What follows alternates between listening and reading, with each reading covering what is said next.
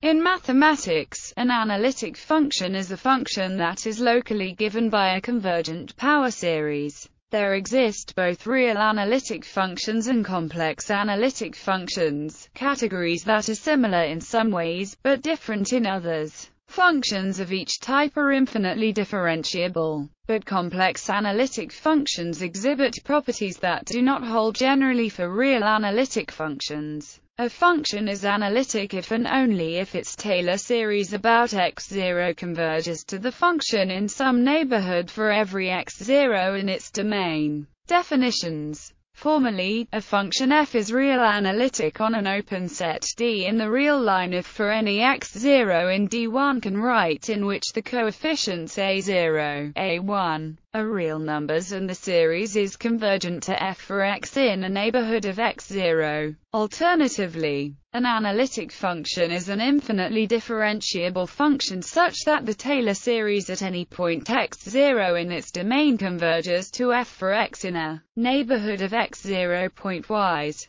The set of all real analytic functions on a given set D is often denoted by C omega. A function f defined on some subset of the real line is said to be real analytic at a point x if there is a neighborhood D of x on which f is real analytic. The definition of a complex analytic function is obtained by replacing, in the definitions above, real with complex and real line with complex plane. A function is complex analytic if and only if it is holomorphic, i.e., it is complex differentiable. For this reason the terms holomorphic and analytic are often used interchangeably for such functions. Examples. Typical examples of analytic functions are all elementary functions, all polynomials. If a polynomial has degree n, any terms of degree larger than n in its Taylor series expansion must immediately vanish to zero,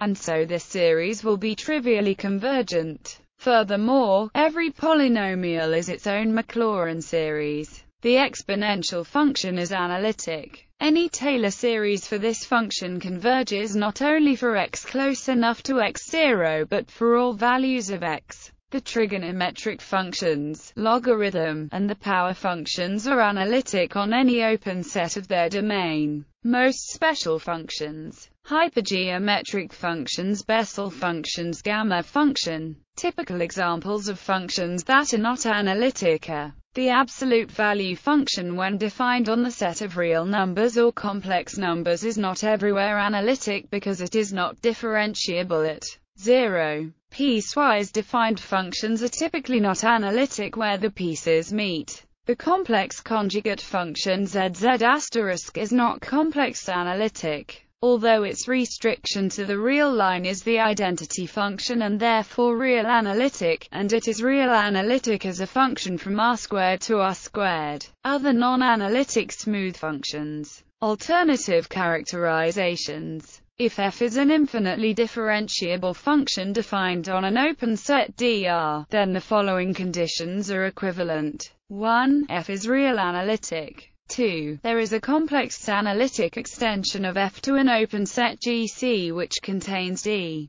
3. For every compact set KD there exists a constant C such that for every xk and every non-negative integer k the following bound holds. The real analyticity of a function f at a given point x can be characterized using the FBI transform. Complex analytic functions are exactly equivalent to holomorphic functions, and are thus much more easily characterized. Properties of analytic functions. The sums, products, and compositions of analytic functions are analytic. The reciprocal of an analytic function that is nowhere zero is analytic, as is the inverse of an invertible analytic function whose derivative is nowhere zero. Any analytic function is smooth, that is, infinitely differentiable. The converse is not true for real functions. In fact, in a certain sense, the real analytic functions are sparse compared to all real infinitely differentiable functions. For the complex numbers, the converse does hold, and in fact any function differentiable once on an open set is analytic on that set. For any open set omega C, the set A of all analytic functions U, omega C is a fresh A space with respect to the uniform convergence on compact sets.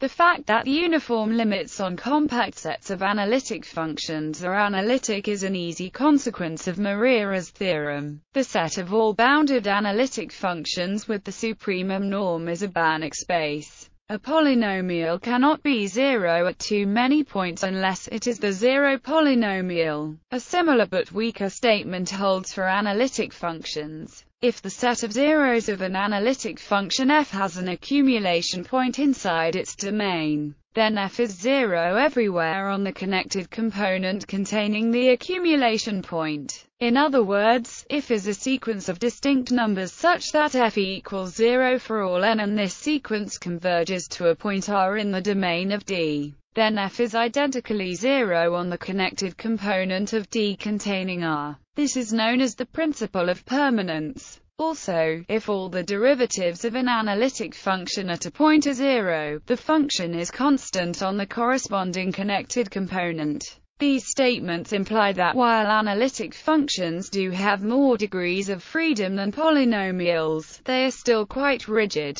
Analyticity and differentiability. As noted above, any analytic function is infinitely differentiable. There exist smooth real functions that are not analytic. See non-analytic smooth function. In fact, there are many such functions. The situation is quite different when one considers complex analytic functions and complex derivatives. It can be proved that any complex function differentiable in an open set is analytic. Consequently, in complex analysis, the term analytic function is synonymous with holomorphic function. Real versus complex analytic functions. Real and complex analytic functions have important differences. Analyticity of complex functions is a more restrictive property, as it has more restrictive necessary conditions, and complex analytic functions have more structure than their real-line counterparts. According to Liouville's theorem, any bounded complex analytic function defined on the whole complex plane is constant.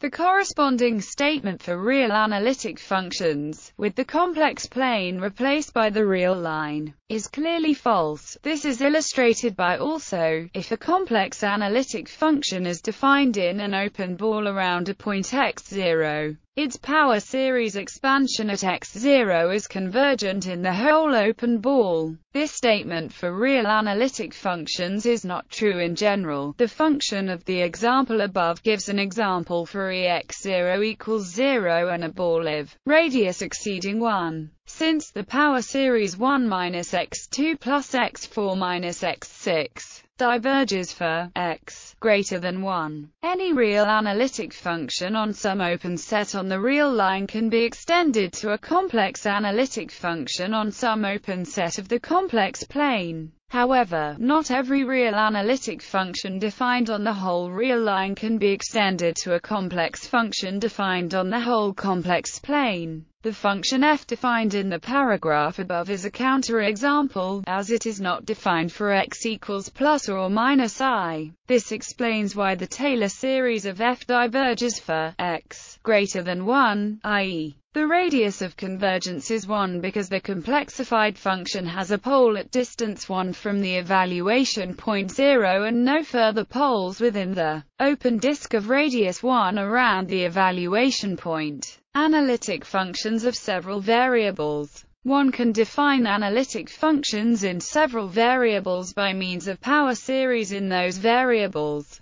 Analytic functions of several variables have some of the same properties as analytic functions of one variable. However, especially for complex analytic functions, new and interesting phenomena show up when working in two or more dimensions. For instance, zero sets of complex analytic functions in more than one variable are never discrete.